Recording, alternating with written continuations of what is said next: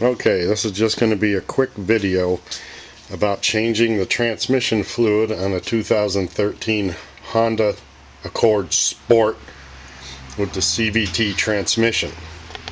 You'll notice I got two different Honda transmission fluids here, which I completely and utterly recommend you use the Honda stuff, especially this car is still under warranty. You want to put the proper stuff in it.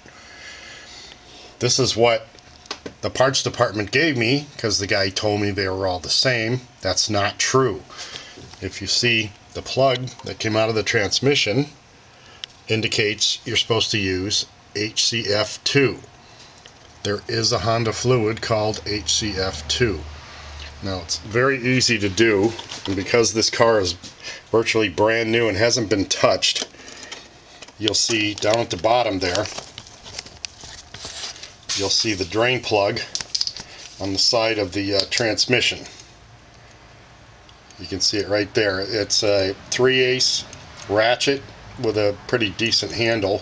We'll break it loose, and approximately 4 quarts came out, so that's what I'm going to put back in, because seeing it's sealed from the factory, that means it's got the proper amount in it.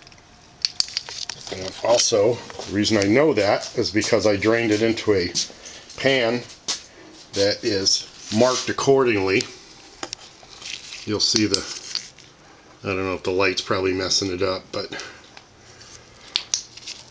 it's right at the 4 quart mark where it came out. The fluid is a little bit brown because this car's got like 40,000 miles on it, and it's the first time it's been done. You'll notice this fluid is not red. It's, you know, it's hard to see. I don't have something white to put it on. But the fluid is not red like regular transmission fluid. Let's see if I can get another quart going here so you can see what it's like.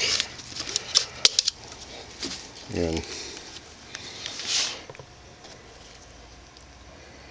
it almost looks like oil. I think you get the gist of it. There is no filter to change because it's internal.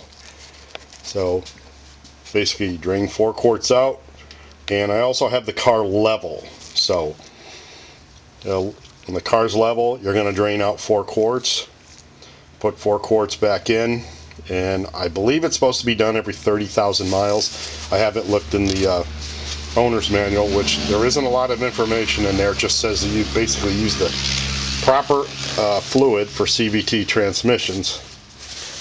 And if you've got the dipstick that has that on it, if you're not sure if you have a CVT or not, that will tell you right there because it says HCF-2.